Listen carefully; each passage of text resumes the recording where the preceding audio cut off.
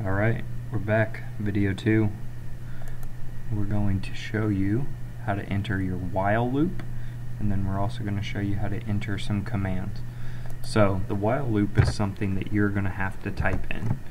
So you just type the word while, space, parenthesis, 1, equal, 1, parenthesis.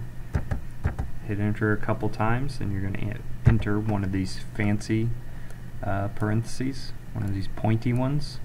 So you need 2 at the top that face this direction with this in between them.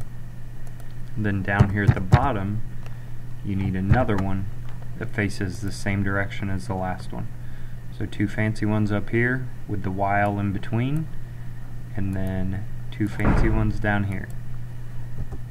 You want to, basically what this is telling you, it's saying everything in here will be repeated. That's what the while loop is creating. So if you have a start motor, wait 5 seconds, stop motor, then it's just going to keep repeating that exact same program over and over.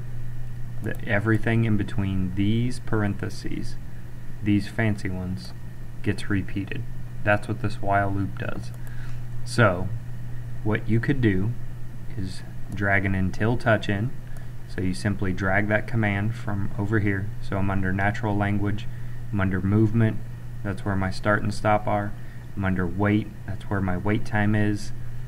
If you look at the screen, it says wait an amount, wait a second, it says wait time, wait an amount of time measured in seconds. So whatever time you put in there, it'll be seconds.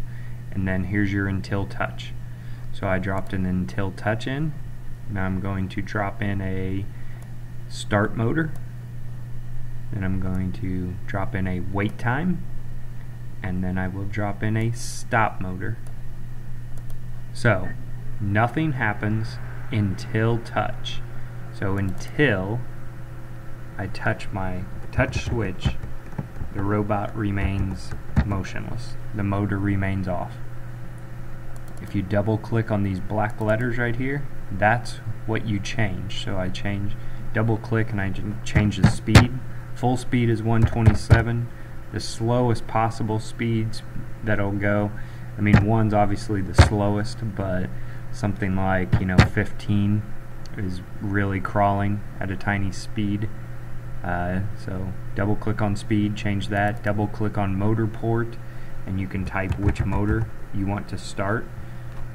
Use your arrow keys and you can just arrow down to right and hit enter.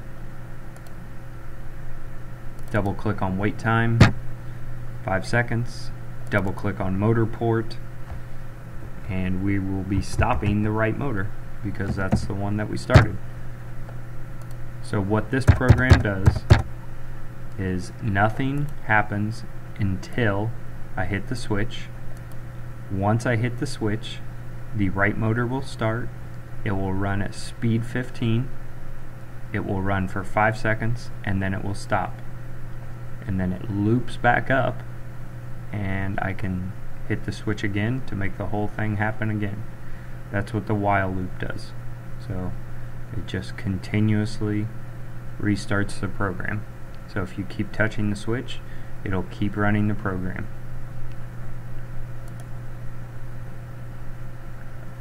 You can do a lot of fancy things with these 4 simple instructions: start motor, stop motor, wait time, and until touch. It's all about the sequence. It's all about what order you put them in. You can program the until touch to be an on-off switch if you would like.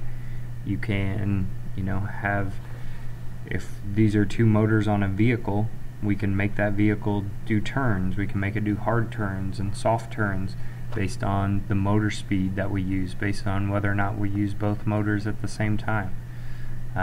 So these are 4 very powerful commands, and being creative with them, using your problem-solving skills will help you get the most out of them and be able to solve the robot problems that come next.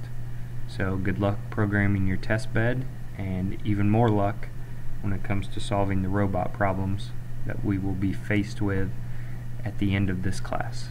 Thank you.